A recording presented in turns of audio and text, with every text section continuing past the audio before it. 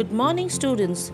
Today in this video we are going to learn about the major rivers of India. What is a river? A large natural stream of water flowing in a channel to the sea, a lake or another river. There are many rivers in India and of course all over the world.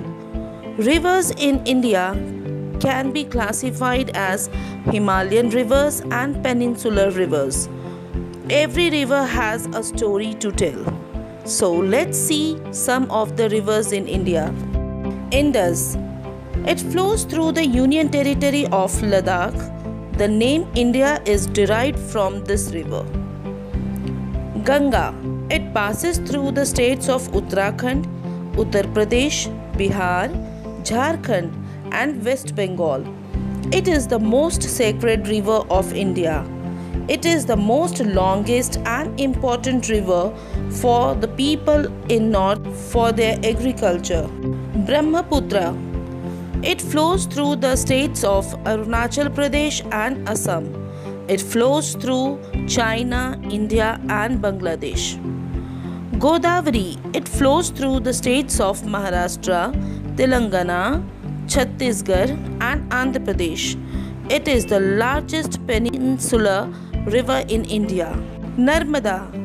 It flows through the states of Madhya Pradesh, Maharashtra and Gujarat. It is also known as the Reva River.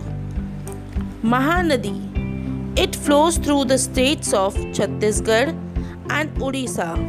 The longest dam Hirakud stands across this river. Krishna. It flows through the states of Maharashtra, Karnataka, Telangana and Andhra Pradesh. It derives its name from the Hindu god Krishna. Yamuna.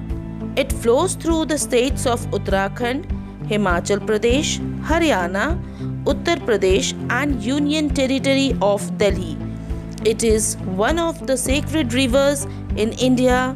This is the second largest river in India. Kaveri. It flows through the states of Karnataka and Tamil Nadu. It is also known as Poni, the Lady of Gold. It is a sacred river to the people of South India and is worshipped as the goddess Kaveri Amma.